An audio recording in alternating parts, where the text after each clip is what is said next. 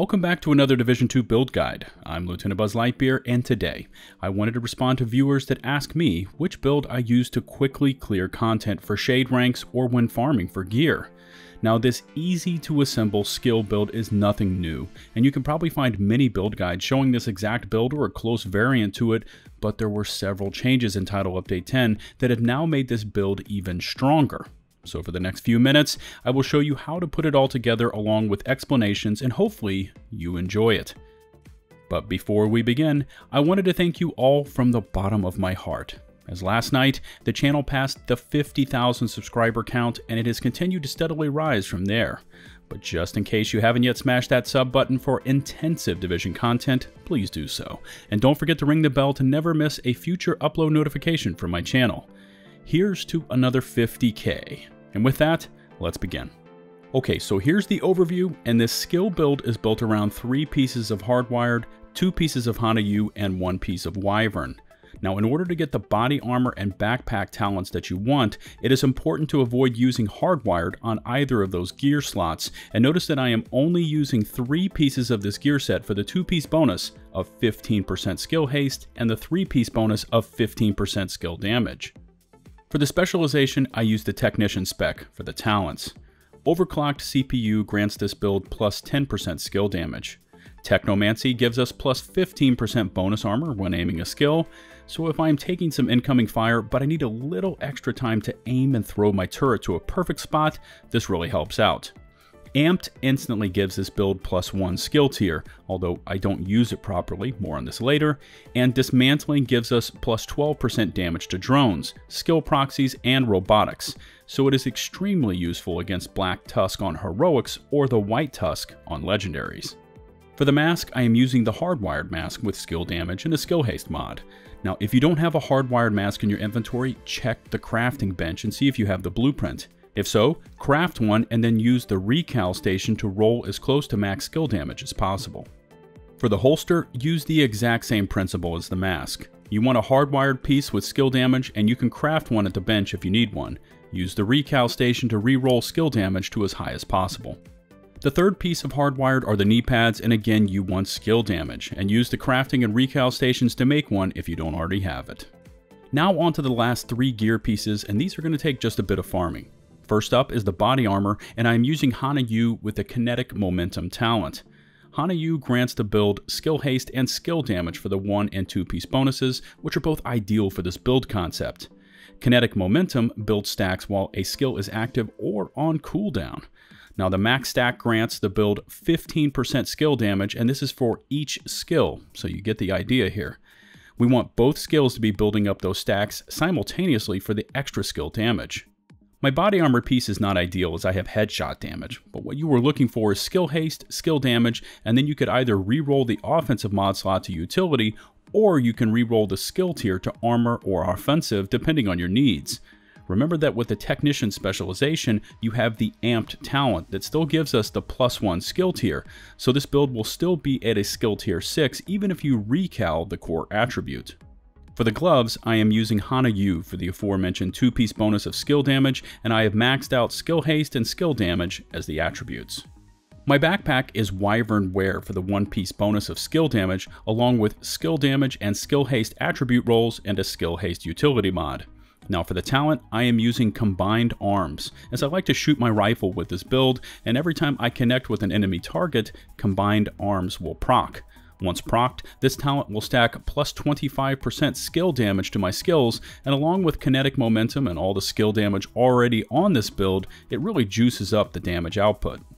Alternative talents for the body armor could also include Spotter, but make sure to equip the linked laser pointer to take full advantage of this talent, and you will have to sacrifice one of your skills, Overwatch, Spark, or Glass Cannon. If you are really reckless and are constantly on the edge of dying, you may want to sacrifice some of your skill damage and elect to use Unbreakable. Alternate backpack talents could include Tech Support or Shock and Awe, but that talent will only proc once a status effect has been applied to enemy targets. For the weaponry, it is really pretty simple. You want a hard-hitting rifle for the high base damage along with the Spike weapon talent. Spike's duration was nearly doubled for Title Update 10, now up to 15 seconds, so this extra skill damage is ideal for the build.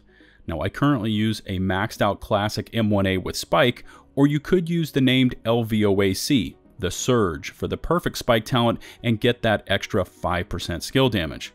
Here's a tip for you: if you don't have a suitable primary weapon with spike, use the Maxim 9 sidearm. That's the pistol you unlock with the Technician specialization, and it will have perfect spike already on it. Mods on my assault turret include health, damage, and haste, while the striker drone mods are duration, damage, and health. I really don't have the best of luck with skill mods, so I use whatever I can find. Overall, the build concept is really quite simple. Get to a safe location that I can fire my weapon, deploy both my turret and drone, get kinetic momentum and combined arms procced while trying to hit a headshot from time to time, allowing spike to proc as well. I mean, it's nothing overly complicated, and as you will see from the clips at the end of the video, this basic skill damage build will melt NPCs on heroic difficulty even when in a full squad, and I have used this build on legendary solo as well. Now in the future, I'd like to work on the body armor just a bit more and possibly recal it to armor for more sustain while keeping the haste, damage, and kinetic momentum. Well, that's going to wrap up today's easy mode skill damage build guide, and I look forward to reading your feedback in the comment section below. If you haven't yet smashed that sub button for intensive Division content, please do so, and don't forget to ring the bell to never miss another upload notification from my channel. If you liked the video, rate it with a thumbs up, if not with a thumbs down. If you feel like supporting my full-time content creation outside of YouTube, links to my Patreon and Teespring store both in the video description below.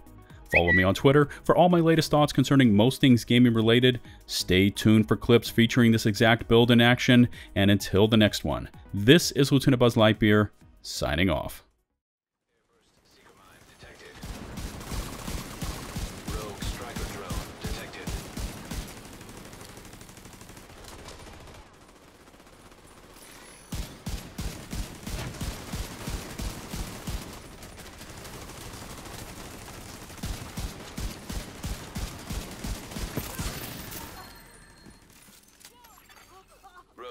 Seeker mine detected.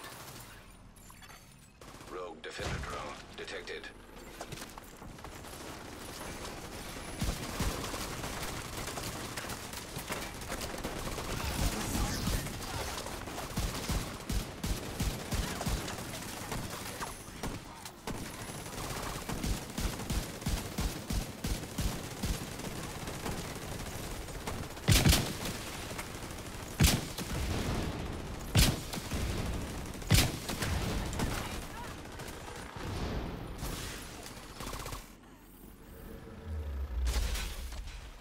Time.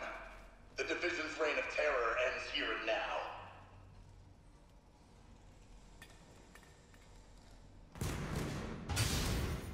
Let's get them, boys. Time to put these fuckers down.